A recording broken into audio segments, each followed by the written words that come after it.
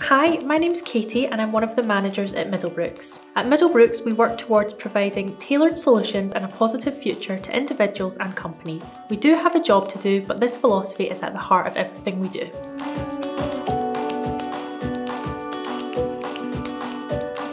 It is my pleasure to share with you a Middlebrooks customer success story, where we were appointed as liquidator in a creditor's voluntary liquidation of a company and as trustee in the sequestration of the company's director. In this case, the director had personally guaranteed a number of the company's debts and was unable to meet his obligations.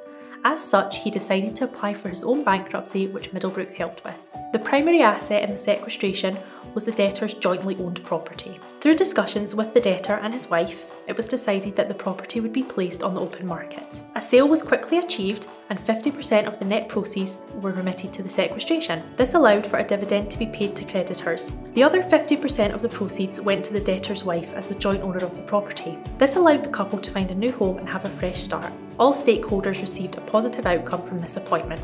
Each year, thousands of companies and individuals are subject to insolvency procedures. In turn, this means thousands of insolvency notices are sent to creditors. At Middlebrooks, we provide bespoke services to creditors which can range from approaching the debtor, establishing their financial position, evaluating and selling assets, and ultimately proposing a course of action that will ensure the best return for everyone.